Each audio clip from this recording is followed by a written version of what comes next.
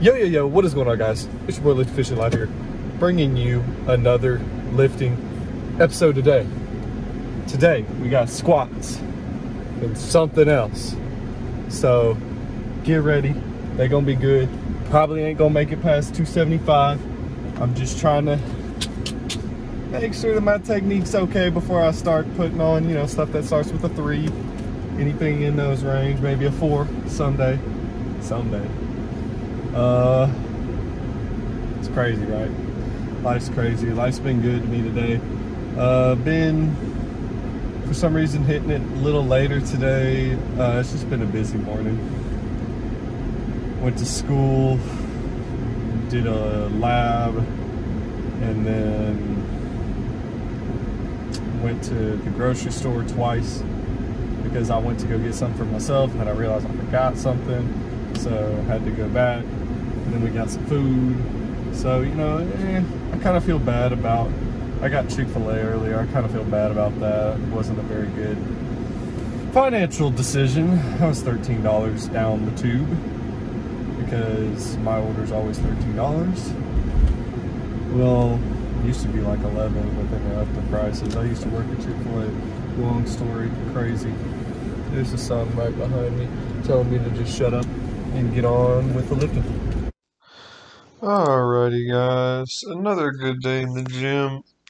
Like I said, I'm recording these.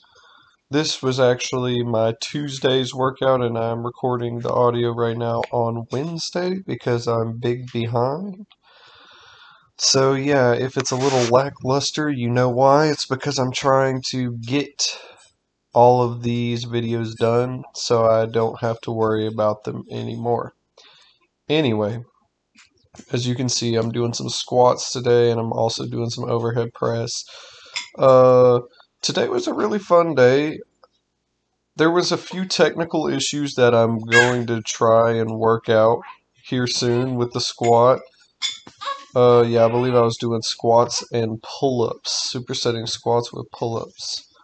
So, yeah, but and there's also some technical issues even with my pull-ups that are kind of lame. It seems that whenever I do pull-ups, I don't pull very evenly.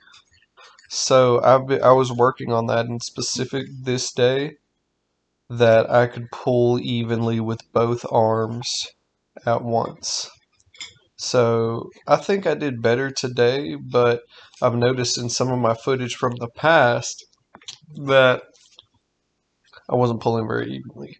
Obviously, here we got 275 on the bar. I think all of these reps went fairly smoothly. I think they went smooth as far as the way my technique normally looks. It was only in the next set where the reps started getting a little iffier. And like my dude to the side of me, Kashami, he's actually helped me with my squat technique before. I think at the end of the day, what he was noticing was just due to my femurs being long, or just my legs being longer. I'm just a longer dude squatting in general. But the thing is I was focusing also on pushing hard with my quads and not just letting my hamstrings and glutes completely take over the squat, even though, it was still very hamstring and glute dominant. I was trying to make sure that it wasn't just hamstrings and glutes that were doing that work, because you have to have a full spread with the squat if you want to get the most out of it. And as you can see here on these pull-ups here, I'm kind of swaying too, and I don't understand why I'm swaying. I don't like that. It feels like I'm swaying because I'm not staying tight enough. My lats aren't tight enough, so it's probably the issue. Anyway, we got 295 on the bar here, and this is actually where I somewhat noticed an issue. It was on the 4th rep. I think I did indeed just take this for 4. Like I said, I'm trying to keep it nice and light while I work on my technique, but I still wanted to overload a little bit. It didn't seem to be the right call to just go ahead and start overloading. See, as you can see on that rep, hips rise pretty quick. And really on this last rep, it's pretty dang noticeable. Hips rised a lot faster than they normally do. Not to say that the reps were slow, because they were actually really, really fast by any measure. So I was having some technical issues here. I have my boy Matty G over there. I just said, "Hey, bro, can you just record this?" And he said yes. So he saved me. Got my boy Ivan back there too. So big appreciate that, Matt. Maybe I'll link him this video and he'll realize that he was in it. But yeah, it was a good day though. Nothing too special. So I'm actually so out of things to talk about today, really just because normally what I'll do is I'll kind of have a good plan on what I want to talk about in these videos, but since I'm doing so many in one day, it's kind of a lot harder.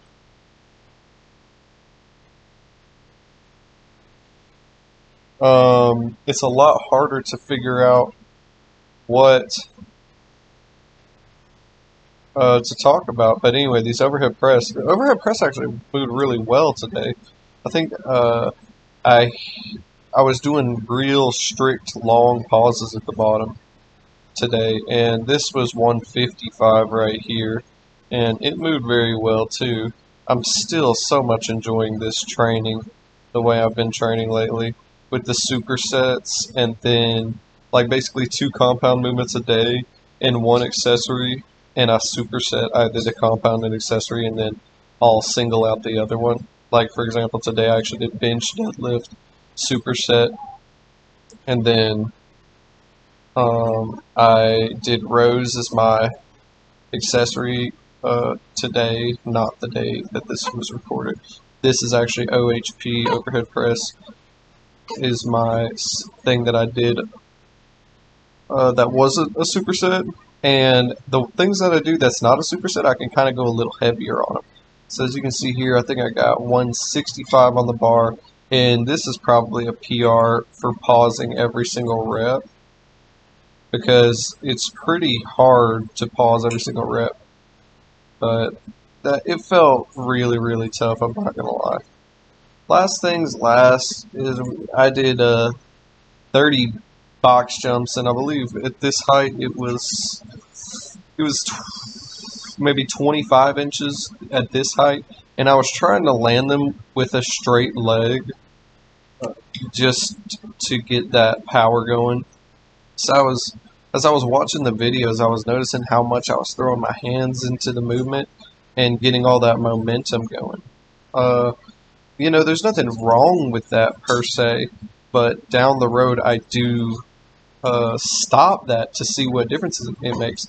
It actually makes quite a bit of difference. It probably makes about 4 to 6 inches of difference, just that momentum that I get from swinging my arms up really, really quick. Shout out to Lisa in the background. The best baby in the whole entire world is doing great today. She's looking very precious. She is looking like a movie star.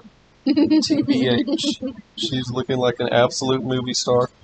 So, now it wasn't this set that I was like, nah, I'm gonna chill with my arms. I think it was actually the next set. But on the last set, I upped the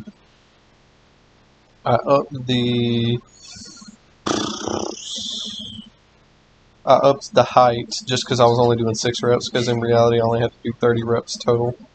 So, yep, up the height to account for that less repetitions. So, anyway, I'm going to go ahead and share the verse of the day today. See, I'm looking for it right now.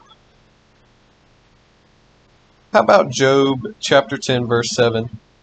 Thou knowest that I am not wicked, and there is no one that can deliver me out of thine hand. Job here is talking to God, and he's saying, God, you know I'm not wicked. So why are you treating me as though I'm wicked? The story of Job, kind of have to just look into it, but basically God is testing Job through Satan to see if Job will falter, and Job never does, as you can see right there. This is just an inspiring verse because Job You know, he never did falter at the end of the day.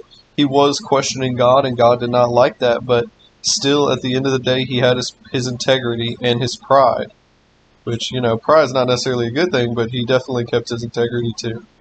Anyway, guys, I love y'all. I wish y'all the best. Hopefully, this video comes out smoothly. Peace.